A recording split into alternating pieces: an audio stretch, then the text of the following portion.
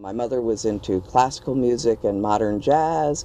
My dad was into big band and sort of more standard jazz. My sister was into rock and roll and soul. We didn't have any proponents of country at the time, but nevertheless, that's how we broke it So down. what size family? My sister, me, mom, and dad. Okay, four. Okay, wonderful. And do you remember the first performance you went to? I do. Actually, I remember that I had an incredible year or two. My mother took me to the Metropolitan Opera when I was 9 to see The Flying Dutchman, and this is the old Met, which kind of puts me in perspective age-wise. And I saw my first opera then. I saw My Fair Lady. Wow.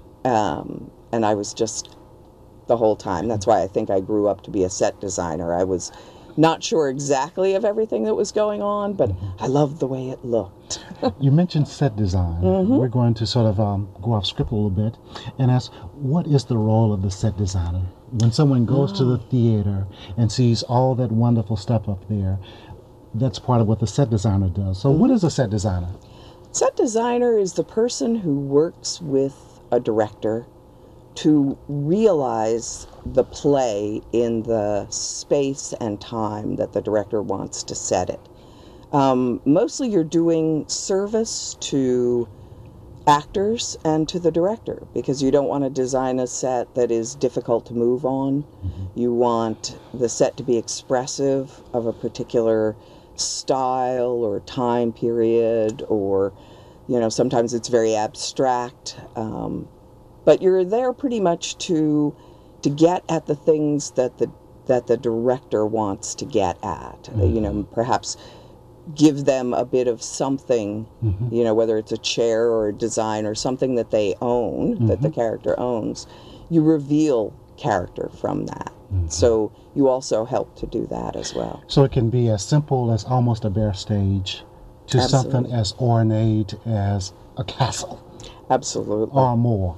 Yeah, turntables. And these days with projection and, all of the different new theatrical techniques, it's just about your budget. Yes. I've always had to be really creative because I'd have really little budgets. But that's okay too.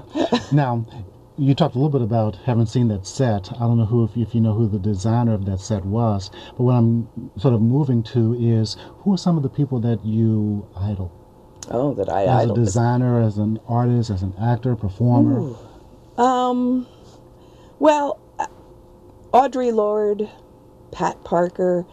A lot of my heroes, June Jordan, have been black women, especially queer black women, but and women in general.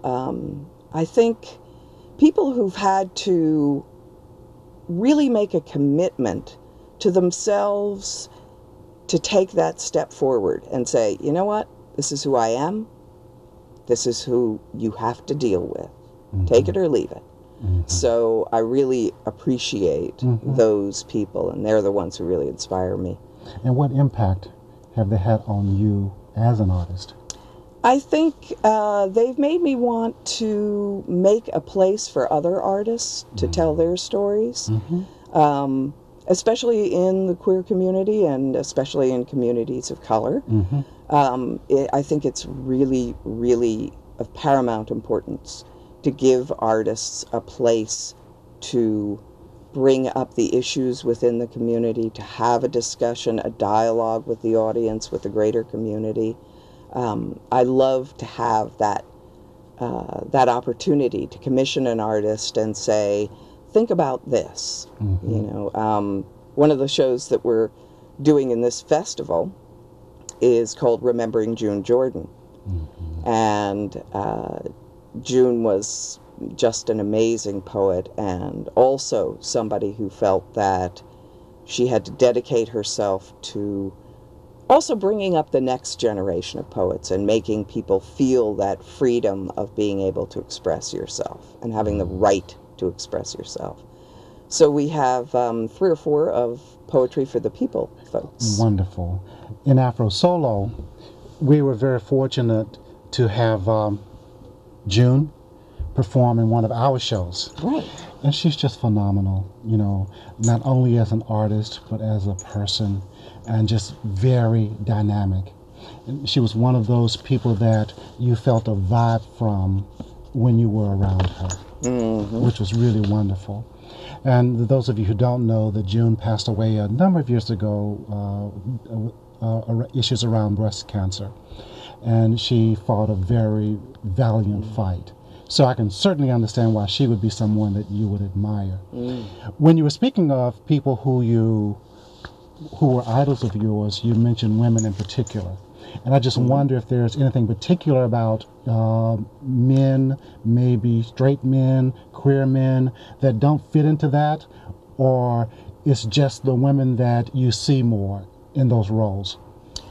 Does that make sense first? Oh, yeah. Okay.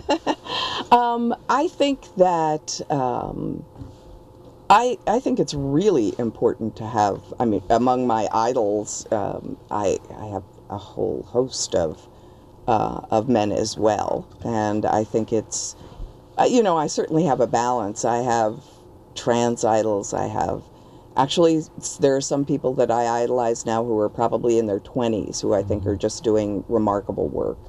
And so you know, I'm an equal opportunity idolizer.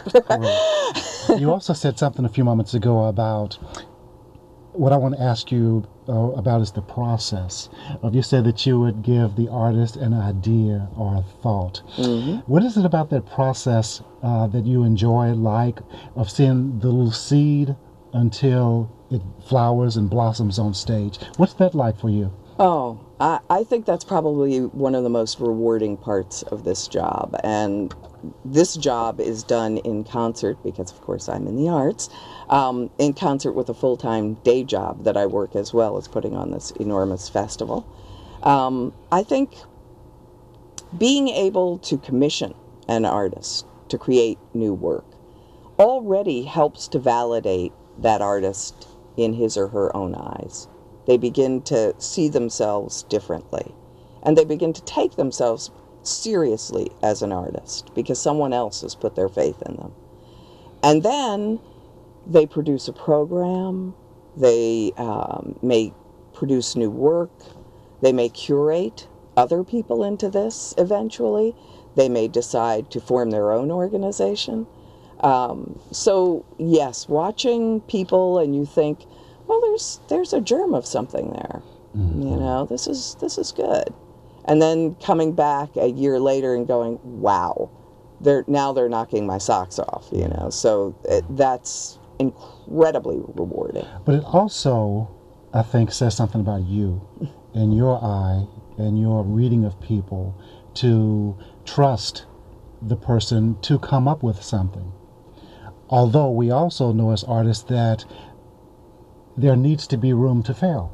Absolutely. If we call an experience that doesn't work out the way we maybe intended to a failure, those can be successes also. But knowing that just because you ask for A, you may not get B. You might get D. Yeah. Yeah, you have to be willing to let the artist respond in the way that they need to, and to be able to build something from themselves. We have a commissioning program that we call Creating Queer Community that meets on the 30th of June. And that program commissions anywhere from 5 to 15 artists to create new work for the festival. And, you know, we provide grant writing assistance to them. We teach them how to write a grant. That's the initial meeting that they go to. They have to attend this meeting, and they fill out a grant form that is simpler than one they'll ever do in the future. And I work with them in terms of developing a venue and working on the piece, and try to find them, you know, the kind of support that they need. We give them technical support, publicity,